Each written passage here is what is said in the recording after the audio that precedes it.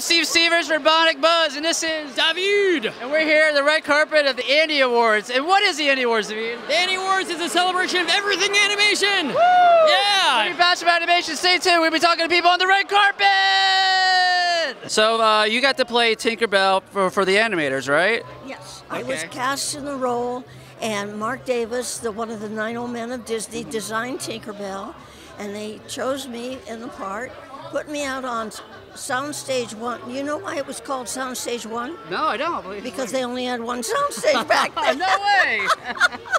And so I stepped out in front of the camera, and they told me what they wanted to do in the scene, and I would work it out, and they would say, you know, make your mark over here, or hit the mark over there, or whatever.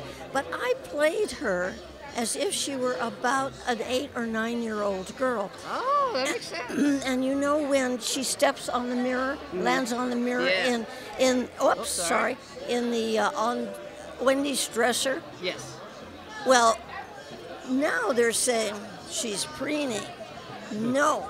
What I did was, she had never seen a mirror before. Oh, that makes sense. And she thinks, oh my, look at me. Is that how I look?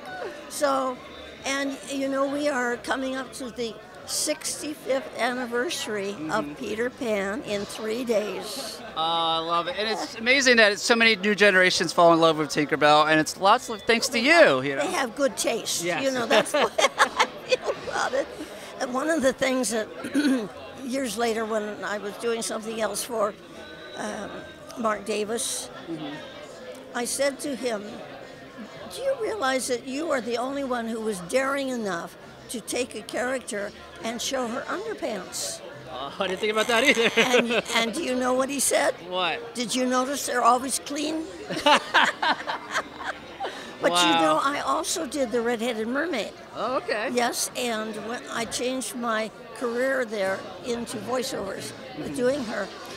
But he gave me, and remember she said, oh, Peter, we're so happy to see you. That's little old me. Oh, that's so cool. Yes, it is cool. Well, I could talk to you all night, but I'm going to let you go because I'm a huge Disney fan. So thank you so much. Thank you. Bye-bye.